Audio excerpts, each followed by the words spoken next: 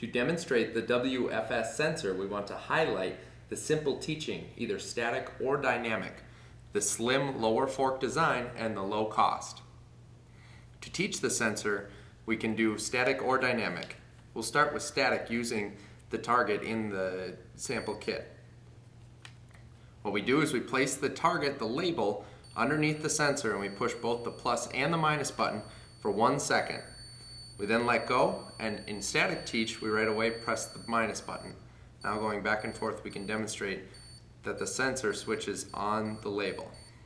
To do dynamic teach, we simply push both buttons again for 1 second, and as the red LED flashes, we move the target in and out of view of the sensor. To complete the process, we push the minus button. Then once again, the sensor is taught. If you lose this card, you can also use a piece of paper folded in half, using this side as the label and this side as the background.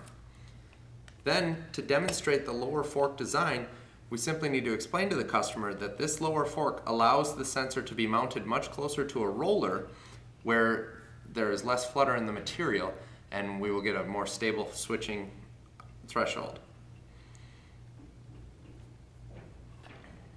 Do not forget the low cost of the WFS sensor as well.